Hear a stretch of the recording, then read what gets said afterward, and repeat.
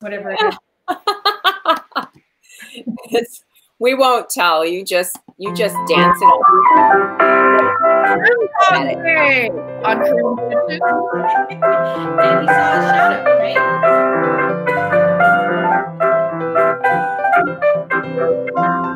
I was just watching you hold that flower up. Remember when we couldn't find flour?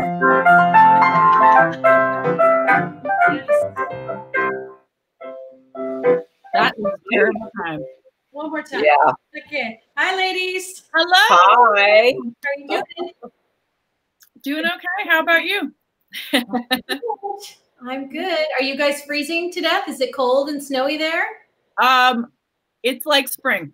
No, it's ridiculous. Really? Well, just be glad you're not in New York, I guess.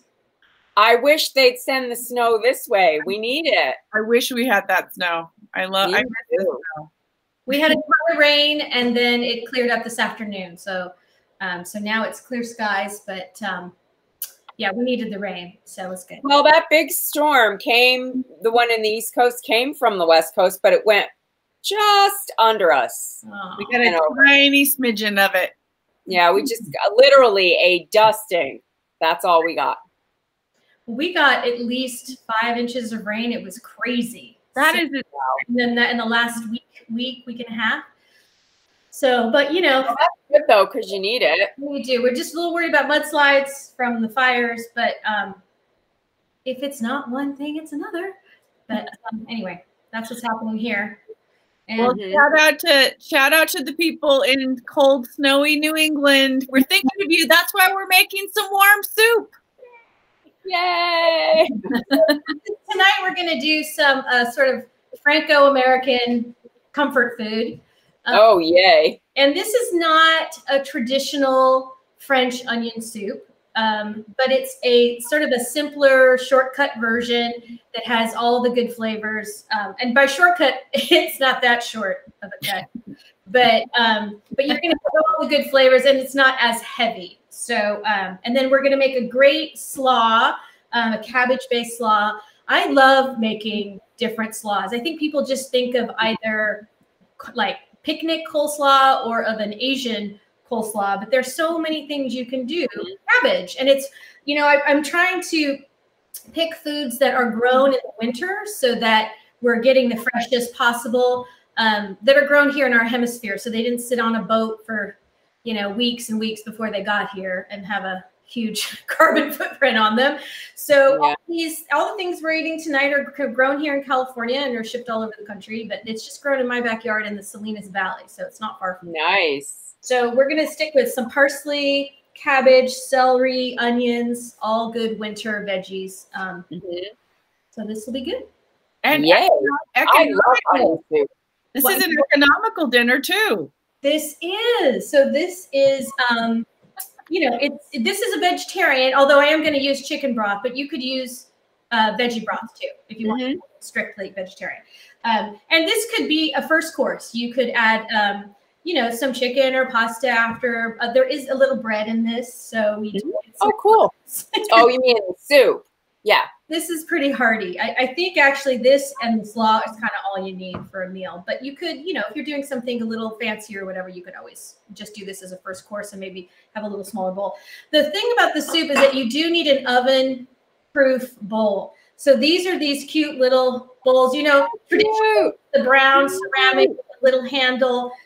If you don't have bowls, you can bake it like in a casserole dish and make it that way, and then just sort of scoop it and then ladle some of the soup in. It doesn't look as pretty, but that doesn't matter if it's just your family and, you know, don't care. So don't. Yeah, no one's having company. So right now it is just your family. No one cares. No one cares. So if you want to do it with a in a casserole dish, you can, and then just put it, like I said, into individual bowls once they're out. But the way you know it's oven safe is that it will usually tell you on the bottom. So these, a lot are microwave safe, and it'll say dishwasher safe, but it doesn't say oven. So it has to say oven. Otherwise, because this is going in at 350, it'll crack the ceramic if it's not good for that. And then you'll make a mess, and then you'll be cursing my. And then you'll be unhappy, and nobody wants that. Oh, why'd you do that? And you'll ruin the soup. Yeah, ruin that. You ruined okay. All that work. So the most work is the onion part. So I actually I did this before because this is 45 minutes, folks. So this is a dinner. I know it's COVID. You're at home. You got time. So trust me, I cried like a river. I just ran and wiped all the mascara off and put some back on. Why? Because you cut those by hand? Because the onions, yes. Okay. So I mean, you can do them in the Cuisinart if you have that attachment. You could, but just saying. If you're super smart, you could, but you know, I'm food smart. So I cut them in half. So I didn't save an onion because, quite frankly, I don't want to cut another onion. But I cut 7 because I had 2 small ones because you want the large ones. So it's about 6 or 7, 6 large, and then you sort of figure out something close to that if yours are smaller. And then I cut them in half, and then I like to slice them on the half moon. So you make little half moons thin. Those really cook down the best. So now we've got these beautiful caramelized onions. They've been cooking. What did you cook it in? Butter or olive oil? It was 4 tablespoons of butter and 2 tablespoons olive oil. I also added salt. Actually added one of my salts, my holiday blend salt. But you can just add regular salt as well, because the salt really does help break it down faster. And this cooked at a medium-low heat for 45 minutes. And when I started, it was this high in onions. It was just full of onions. And then they reduced down to just about the last 1/4 inch of the pan. So this is the best flavor. I mean, if you ever, whenever someone's cooking onions in the kitchen, that's one of my most favorite flavors in the world. So this is, when it's done like this, it gives it such a nice, rich texture for when your broth goes in. And that's the sort of flavor that you're going to want to capture in French onion soup. So since I've already done this hard part, we're going to just go ahead and do some assembly just so you can see how to do it. Okay. So after, let's preheat the oven to 350. How many bowls is this going to make? This is going to do 6. 6 of this size. Okay. You have some smaller ramekins or something, you could stretch this to 8 or 9. And then if you want to do them, if you do it in the larger casserole, again, you can divvy it up. If you have small ramekins, like I said, you could really stretch it. But I like this size. This sort of feels like a good onion soup size. So, but it's up to you what you have. So we are going to next add our chicken stock to our beautiful caramelized onions. Okay. Do you always use chicken? Because I often use beef broth with an onion soup. You could definitely use beef broth. In fact, it's probably more French, more traditional to use the beef broth. Yeah. But, I was gonna say we're gonna lighter. I used now the thing was, when I've always made it, I've always used like a Madeira or some kind of sherry traditionally in the soup, which is why I think it's a beef broth, because that holds that flavor better. Yeah, and honestly, you could also do a little, if you're going the red, if you're going to beef, you could also do Madeira and then a little Worcestershire sauce, I would actually. Yep. But we're going to go, we're not doing the heavier cheese. We're going to do a fontina and a little Parmesan. So this, nice. In general, it's just going to, that's why I called it the Franco-American, because this is sort of Americana. Well, let's talk about the traditional for 1 second so that people can know the comparison if they don't. Normally you go to a restaurant, you order French onion soup, and it's this dark brown color because it is beef based and red wine probably based, and it's a rich, wholesome, very, very strong soup that is basically has toasted bread on top, onions in it, and then like Gruyere or Emmentaler or whatever kind of Swiss cheesy, and it's bubbling over and like seals the bowl. That's what I remember. Yeah, which is exactly right. And when I order it in a restaurant, if it doesn't come to me crispy, cheesy, brown, bubbly, I'm angry. He sends it back. I don't like it when it doesn't okay. So I just added 5 cups of the chicken stock to our reduced onions, and this is going to cook with the cover on for 20 minutes. Okay. So someone's asking, what size do you think your bowl is? Is it like 12 ounces? Got any idea? This probably holds, let's see, this jar is 8 ounces. It probably holds one of these and some change, so probably 10 ounces maybe. Okay, thanks. Let's see. So we're going to let that cook. And while that's cooking, we're going to make the slaw. And then when this is done, we'll assemble the bowls. Because what we're going to do is we're going to cut. I have some really nice rustic bread that I've that's in slices. And we're going to cut. We're going to cube this, put this in the bowl. Then we're going to put the soup on top of it, put the cheese on top of that, and put it in the oven. Okay. Nothing wrong with that. So the bread is.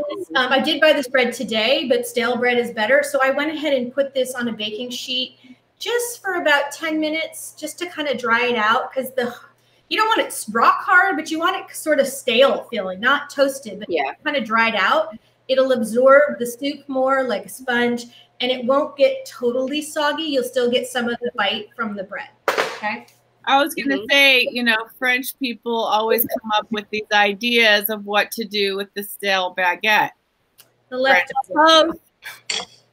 Okay. While that's cooking, we're gonna make the slaw. So this is a take on a just a regular slaw, but we're gonna add some white wine vinegar and a little bit of celery with the celery leaves and our cabbage. So this we're just gonna cut. I've got 1, 2, 3, 4, 5 stalks of celery here. So this is gonna give some nice crunch.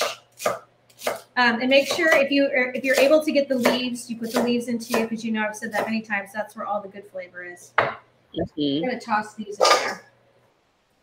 They are bitter, though. I don't think so. Really? Sometimes I think they're bitter, but you have to tell. They can be. I think they can be. It depends on. Like, I think sometimes celery can be bitter. If it's, I don't know. I've had really bitter celery often. It's weird. Like, I don't know what makes it that way. Yeah, it's not always that way. I think you have to taste it. Yeah. People say that if things start to flower, you know, like go to seed, they can get bitter. So it could maybe that's what gives it. Sometimes I've had really bitter celery, and it's just maybe we're getting old celery in Santa Fe. Who knows? Yeah. What? What's happening? So this is, you know, we're going to cut the cabbage. What I like to do is I like to, I don't know if you saw, but I sliced it in, now it's in 3 parts, right? So you take 1 part, and again, I just like to slice it in thin. This is also something you can do in the Cuisinart. I find in the Cuisinart, it does it too. Let's double check to make sure that's going on. I find in the Cuisinart, it gets too slaw. I like slaw where you've still got a decent sized piece. Okay, so we're gonna just see how it kind of shreds like that. That's beautiful. Can you see? I don't grow celery. Do you grow celery, Holly? I don't. I have. I tried to grow it in a pot this summer with the end, and it started to work. Well, the top comes out. It won't grow a stalk that way, but those leaves are usable if you're adding it to flavor something like a broth or like adding it to a salad. It needs a little more room than a pot. So if you're able to put it in the ground or in a bigger bed, that's good. Actually, you know, this is probably all we need here. Okay, so we're not going to use. This was a huge head of cabbage, so we're going to save it. See, head of cabbage. That's big cabbage. You got a nice cabbage on you. Thanks. All right, so we're gonna make the dressing for the sauce or whatever you want to call it for the salad for the slaw. And what's important too with this is you want it to stand. I mean, let it set it with the sauce on it. I actually like to leave it room temp. We are going to put in a little mayonnaise, so anything over half an hour, throw it in the fridge. But it really does help to break the cabbage down and just make it a little softer and a little sweeter, actually, I think. Okay, so what's in this is a 1/2 cup of white wine vinegar. Is that your Christmas knife? Someone's asking. Of course. Still using it every day. Love it. Okay, so that's a half a cup. Did I say half? I said a quarter. See, I said a half, but you meant a quarter. Uh-oh. Ish. It must be just genetic. I don't know, people. It's genetic. I have no explanation for what's happening right now. It's a quarter. Okay, there's a quarter. You're killing me with that. Okay. We're going to do a tablespoon of mayo, which I forgot to grab. Hold on. Well, while she's out of frame, I am lusting after her Dutch oven. That would make a great boule right there. That would make a great crusty bread. It's good stuff. Beautiful. Okay, so we're going to do a tablespoon of mayonnaise. This is just going to give it a little richness, so it makes you think of that traditional coleslaw, but the flavor profile is going to be better. Okay, a pinch of salt. I'm sorry, but that is a real measurement, and a pinch of black pepper. Salt's over here. Hold on. Pinch, pinch. We're making a list, just so you know. Checking it twice.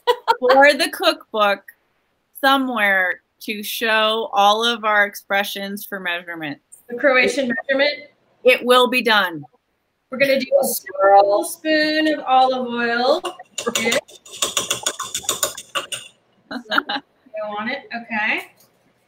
And then we're going to do a little bit of lemon zest. Again, citrus is inside. So, you know, not all winter things are kale and cabbage. You know, orange and lime and lemons are all in season now. So now's a great time to buy them. Oh, you get them in California right now, huh? Yeah, well, and Florida, they're growing them, in Arizona. There's quite a few states, southern states that grow them, so they don't travel too far to get to you. Actually, southern New Mexico may have a little citrus even. I wonder. I don't know. Okay, we're also going to do a tablespoon of lemon juice. So we're going to get our handy dandy squeezy here. Squeezy! Squeezer alert! Squeezy alert! You know, I feel like we should have one of those like things that go across the screen. Okay. Yeah, right. And then we're going to do a tiny bit of parsley, which will equal a tablespoon chopped. Ooh. How's that? Did you just do that? We have special effects.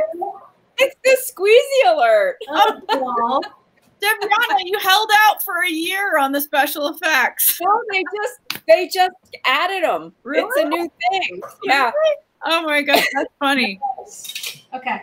So we're going to put the parsley in there too. Now, this is one of my favorite shortcut, easy things to do, is to put all your ingredients, make your own salad dressing, is just put it in a little jar. And then a mason jar. weird, I would have one. So odd. And just give it a good shake, like your bar. Pretend you're making a cocktail on Friday. Exactly. It's 5:49. It's way past cocktail hour. Yeah. All right, so we're gonna give it a good shake, and that's gonna emulsify all of the mayo with the oil and vinegar. Okay. Voila. Smells good. Okay. So we're just going to then pour this on the cabbage, okay? And then we'll take our tongs. We're just going to gently toss it so it coats. You really want to take the time to make sure that everything's coated, because it will make a difference. I know. I made this. I love cabbage. I love cabbage. We have a new vendor at our farmer's market. I think I mentioned it has Pakistani food. So we have all these chutneys and sauces and all this stuff. So I bought some of the naan bread from them, and I put some cabbage on the naan, and then put their eggplant on top. God, it was so good. Okay. And again, this is a great winter vegetable. People think of it more in the summer, but it's grown now, so it's good to eat now. And Well, because we tend to eat coleslaw in the summer, but it's a good winter thing. Well, and the three of us are former ulcer sufferers, so there's that. Oh, the cabbage juice trick. No stress, no stress. Just keep eating the cabbage, you'll be fine. There's no overachieving here. No. Okay, we're gonna try it. And then you taste it for fall. Good? It's good. It's good. It's good. So we're gonna take this and remember, set it aside. It's okay. Room temp for about 20 minutes. Okay. So that's done. Let's clear some space here since I've made an absolute mess. Oh look, just push it out of the way. It's out of no, it's gone. If I did that, it would fall off. It's my Jedi mind trick. Yeah, Bella's here. She just got back from lacrosse. Tuesday's lacrosse day. Come say hi, B. Hi, Belle. Hey, everybody, this is Bella. She's going to be picking the winners. Oh, yeah, for the from the raffle in a week from today. There she is. Right. Woo! She plays. And speaking of Cuisinart, there will be a Cuisinart. Yeah, I know. Well, we're going to send out a big announcement about that tomorrow, so we'll get that done. Yahoo! Debriana and I did a video today. No, that will be debuting probably tomorrow. And, oh boy. It's kind of like grandma's TikTok, but it's going to be funny. It's hilarious. Okay. We didn't really do a TikTok, but it's TikTok. What?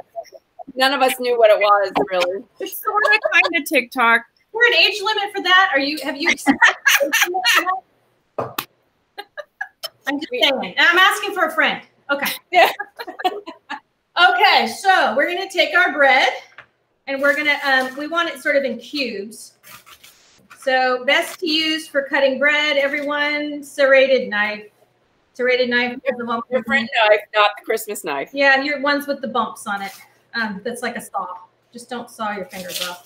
Okay, so we're gonna take cutting tomatoes. Serrated knives are the best for cutting tomatoes too. They are. Thing that's slippery, I like to say. You know. Okay, so bread's not slippery, but you need a little saw to get through so you don't squish it and mush it. So we've got this was one of those pieces. So we're gonna put that in the bowl. Okay, and we're gonna repeat. And I'm gonna put these on a cookie sheet. Just because if they bubble over, because we're going to be putting some of the cheese or whatever, and it's it won't get in the bottom of my oven. Okay, so let's continue to do that.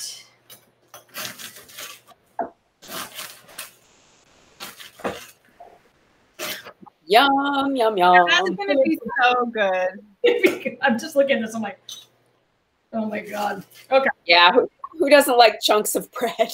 I mean, and onion and cheese. Yes. Pretty good. Yeah. I mean, the French, you know, they know what they're doing. And I also, since we're talking about stuff, I also do not like when the onions are not cooked down and they serve you the soup and the onions still have a little crunch. No. They have to be almost melted. They have to be mushy. Yeah. They're melted. Yeah. So I literally wrote down in my recipe, I said onions must be mushy, and it's a mushy, melty, squeezy, squishy. Yes. So as you can see, this is, let me hold this because this is hot. We've got a nice sort of mushy, and that's when you cook them for that long, they do get, there's just no way. They get squishy. Well, that's cheating when you don't cook it that long because then they're not cooked. This definitely takes a little patience, but I mean, and if you can't and you're in a bind, it's blasphemous to say such things, but you could use an instant, onion flavoring, but well, the other thing is, I think you could actually put it in a pressure cooker or an Instant Pot. Right, then you have to stir it as frequently. I do the dishes. I'd come and stir it. I clean up the kitchen. Yeah. So one of the things I was going to mention about this dish is that it does take longer, but it's all about timing. So I like to tell people, think about what you're making. So, while this was cooking, we made the coleslaw. It has to wait for 15 minutes, which gives us plenty of time to finish the soup. So try to think of things that you could be doing, simultaneously, or when things are waiting, or give yourself a manicure. You can. So I wouldn't recommend that for cooking. Okay. Also, though, why would you want to rush onion soup?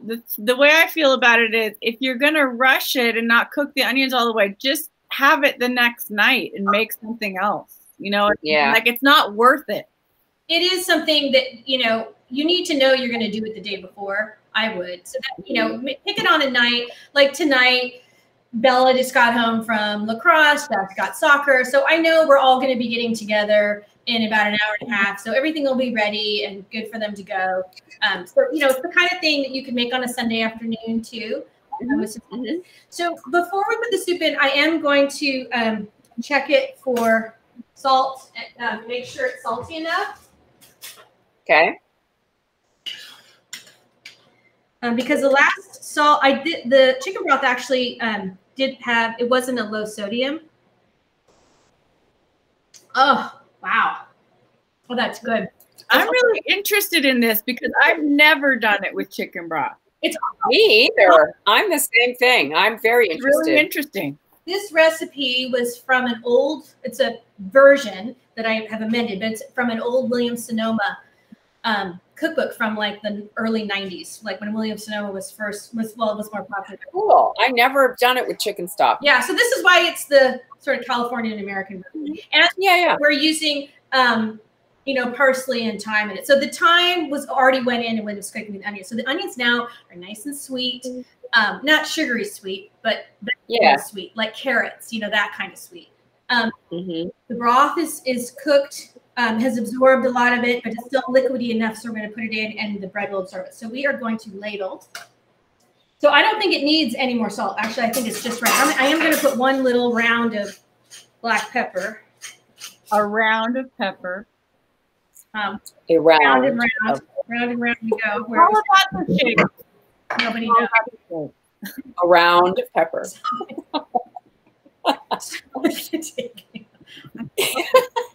Did you not see last night's episode about the Greeks? Come on.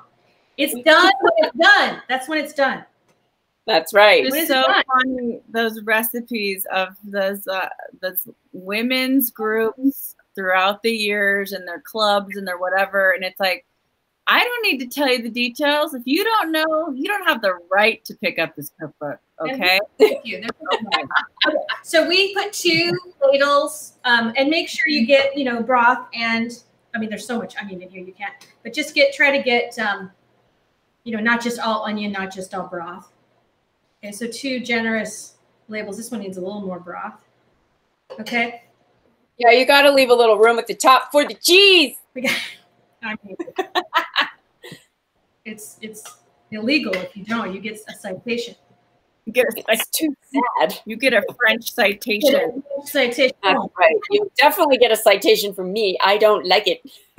So we're gonna we're gonna add a little parsley right now on the top. Oh, that'll be nice. Just to give it a little. Another good digestive. What kind of measurement is around? It's a holly. It's a hollyism. It's a pin. Just a sprinkle. How about a sprinkle? Is that a good measurement? Okay. A sprinkle. Let me make sure I'm doing everything correctly. Okay, now for the best part, the cheese. Yay! This is Fontina, which is a nice creamy cheese. I've already shredded it. If you don't have Fontina is usually pretty easy to find, but if your grocery store doesn't have it, you can use Havarti with this, or you could use Swiss cheese. Like an Emmentaler or something. Like that. It's or Gruyere. Gruyere is traditional, I think. Gruyere and the Emmentaler are the traditional, but I kind of like this. Makes it just sort of creamy and good. Well, it's nice that you're mixing it up. And let's talk about the other alternative. Like usually when I make it, I don't cube my bread. I leave it whole. But it's not covering. It's just smaller than the bowl, and like floating in the top. Yeah. But you can do whatever you want. There's options. It depends on your bowl, really, too. So you can kind of let that dictate what works. This one's a little deeper, so I thought, you know, it would be better. And because they're a little toasted and dry, and there's such a thick crust on those, you're going to get a nice spoonful. That's going to be good. Eat it, so it'll be good. Okay, so we've done the bread, the onions, the cheese, the parsley. And so how much cheese do you think? Is this eyeball it? So I graded in the recipe. It will tell you to grade. It will tell you to grade how much? Half a cup of Fontina. And we're also, just to add a little, again, another little kick that's totally non-traditional. Wait a minute, a half a cup per bowl? No. A half a cup for all of them. So I just did enough. I had shredded a half a cup.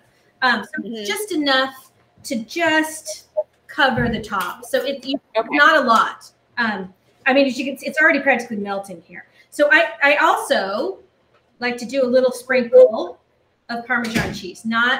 This is literally like a teaspoon per one, just a tiny little sprinkle here. Just gonna get a little salty, and it'll give it a little crunch too. It'll get nice and brown when it gets in the oven.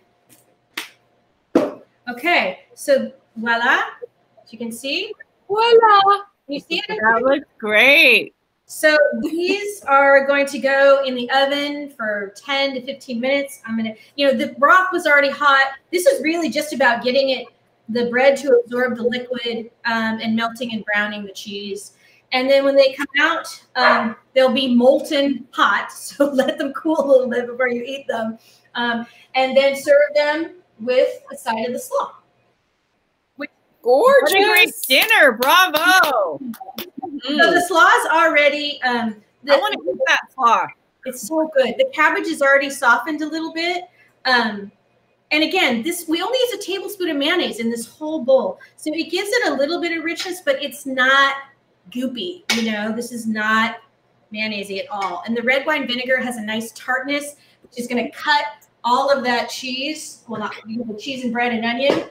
So they'll pair well together. So you can enjoy it and digest it with your cabbage. You're just baking it at 350. You're not doing any broil. No broil. You're not gonna. You don't need to. It'll start to brown. I'll take a picture of it when it's done. Okay. So you can see it. And I also have a photo of how large the before and after with the onions. Oh, cool. Like here to like there. It's pretty incredible. But it's good. And it's worth it. That's great. Thank you, Holly. Yay, thank you. We have a couple of announcements. We just want to tell everybody before we sign off. All right, I'm going to put this in while you're talking. One is the recipe contest. If you want to be in the cookbook, we are giving you this opportunity. 10 lucky Corona Kitchen members will be selected. Don't you want to be one of them? So, you out there that I sent, you remember people, I sent you a thing. You better submit your recipes because I know they're delicious. And the deadline is February 9th for the recipe contest because we have to have time to get you into the manuscript of the book for the publisher. So send in your recipes if you want to do it. And then the other thing is the raffle. Woo! So we are having a raffle for the final $5,000 we need to raise. So we have some prizes coming up. And we're so lucky to have wonderful people to sponsor these gifts for the raffle. Thank you, Holly's Homegrown. Cuisinart. There's a Cuisinart. Holly's Homegrown. Woo! That's the grand prize. Then we have David Furlano's gorgeous earrings. I saw them in front of my face today at Debriana's house. They're beautiful. Thank you, David. And then we have Penina Meisels, who's the food photographer for us, as well as Julia Child and Jacques Pepin and Alice Waters. Sonoma. She's donating a cookbook. She'll sign it. Awesome. That's great. And I have Meatball Chronicles swag. Woo! This is an one woman show. She had a lot of tchotchkes left over because she didn't get to go to London. Because I didn't get to go to London and I didn't get to go to New Orleans, but I have aprons. These are all embroidered. And a coffee mug. They're so cute. I saw them today again in person. So, and it comes with my meatball recipe. Do you understand the secret meatball recipe is not in the cookbook because it's so secret, but you would get it if you do the raffle. Okay, so the people who are already given will be in the raffle. If you give over 100, you'll be in the raffle too. And then Bella will draw the winner next week. Yay! She's warming her hands up. She's ready. She's ready. It's going to be a really exciting show next Tuesday. I feel like we should get dressed up, like the Oscars. Should we get dressed up? Yes, okay. We'll get dressed up. I'll wear my hair up. Just cool. Okay. Oh, cool. That's change. I'll wear a ponytail. I'll put on some diamond earrings and I'll have a haircut in a year. But there you go. We'll get dressed from the waist up. Exactly. I will be in jeans and a black tie. Like sequin top and pajamas. Sequin top and pajamas. That's what I'm doing. Like a party mullet, like party on the top. It's a top party. Okay, don't forget to check out Holly's homegrown.com for her salts and vinegars and oils. And we will see you guys tomorrow. Yay. Thank you. Bon appetit. Thank you so Thank much. You, Holly, for a fabulous dinner. I did. That looks so good. I will have to try it. I don't know why it's so loud. You gotta do the onion. There's no rhyme or reason. We don't have to a sound department or editor. We have nothing. We got nothing. Can you hear Rizzo barking? Jesus. Everybody wear your mask. Stay safe. Be safe. We'll see you tomorrow. Go fund me. $5. Come on, you can do it.